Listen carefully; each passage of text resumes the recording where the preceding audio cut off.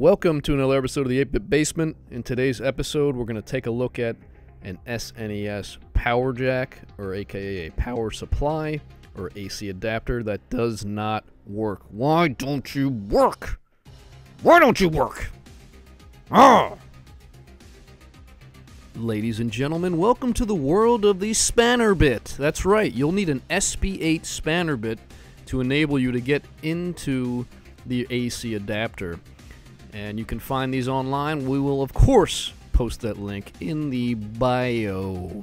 You'll start by unscrewing your AC adapter using this fancy bit.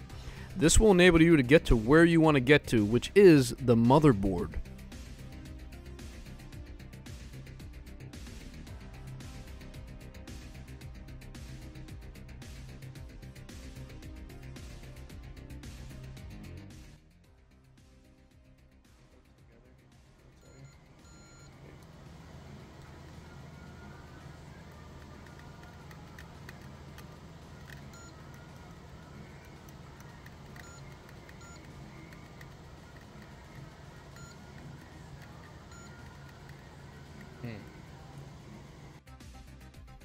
Alright, so utilizing a multimeter, we just checked for continuity. Didn't really seem to have much. So the next thing we're going to do, and this is the dangerous part, disclaimer, we are not responsible. If you do try this, please don't hurt yourself. But right here we're checking for voltage at the transformer, and we do have it.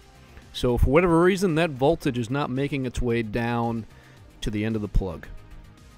Next thing we're going to do here is cut off the cable. We're going to cut it right above the wire strainer, because we want that wire strainer. And of course that means we're going to have to rip that bad boy off of there. So use some WD-40, a couple pairs of pliers here, and try to pull it off. If you can't pull it off, you can drill through the cable into the strainer and get that out of there, because you definitely want that strainer to go back in the adapter.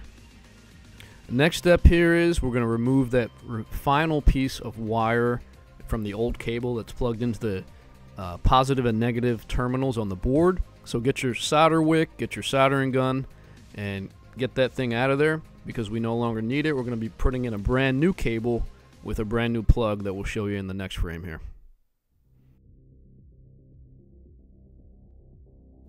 Alright, with a clean board now, we can get the new cable and plug ready. So here's what the new cable looks like.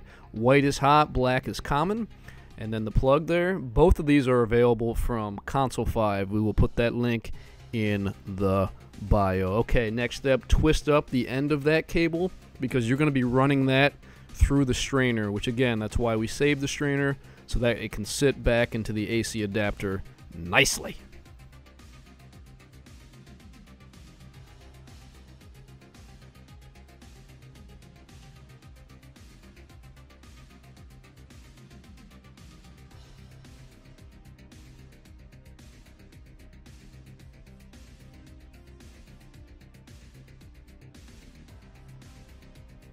Alright, now our board is nice and clean, and just to show you, the board is labeled for the positive and negative leads here. So you'll take the positive end of that new cable, put it through the positive, the negative end through the negative, and the next step, of course, is soldering this thing to the board.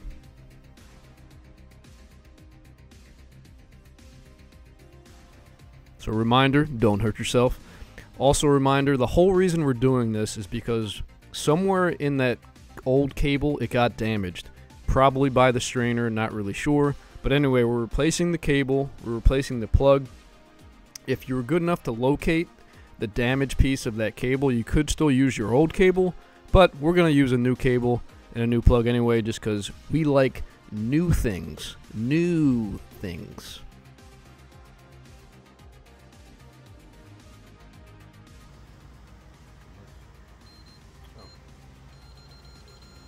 That'll do it. Ladies and gentlemen, we have continuity. Oh, and we have voltage. You can see the voltage is now moved from the transformer down to where the cable is. This is good. We want the voltage to go all the way out to that damn plug. Okay. Looks like we're good here. Again, be careful if you do plug this in and test it. Bad things can happen. Luckily, nothing bad happened here. And we're going to put this thing back together, place the strainer where the indentation goes of that strainer. And again, that's going to sit there nicely, protect that wire, and make it nice and secure. And then we'll put this whole thing back together again and continue testing.